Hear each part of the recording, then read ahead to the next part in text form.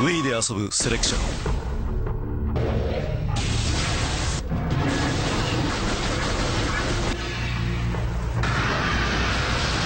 Wii で遊ぶメトロイドプライム。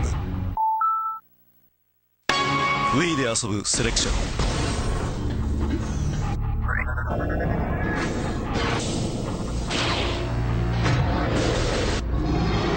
Wii で遊ぶメトロイドプライム。Wii で遊ぶセレクション。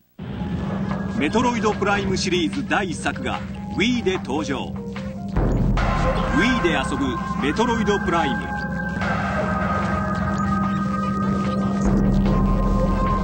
プレイヤーは主人公サムスの視点で謎の惑星を探索。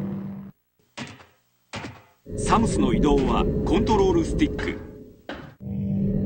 目線の移動は Wii リモコンでポインティング。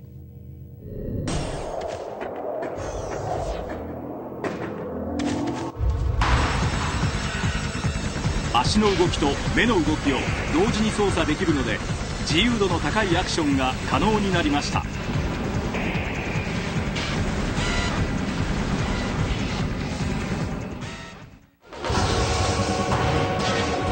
惑星内に隠されたアイテムを獲得すれば装備が強化。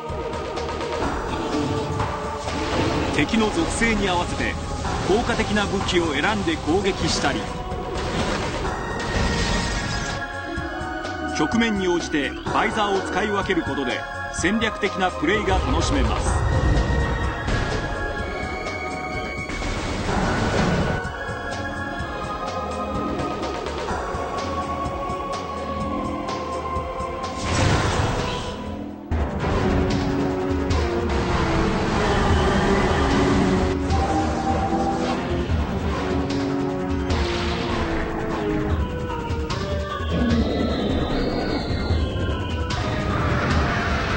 Wii で体感する主観視点アドベンチャー。